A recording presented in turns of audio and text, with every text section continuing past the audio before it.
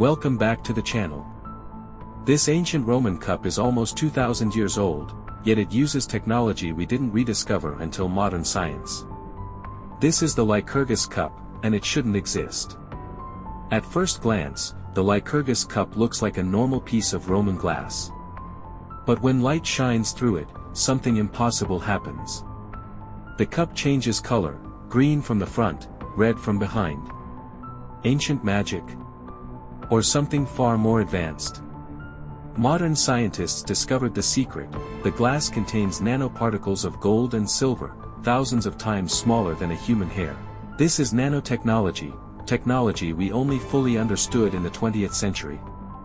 Yet Roman craftsmen somehow mastered it, without microscopes, computers, or modern tools. The cup depicts King Lycurgus trapped by vines, a symbol of punishment and control. Was the color-changing effect meant to impress guests, or hide a deeper meaning only the elite understood?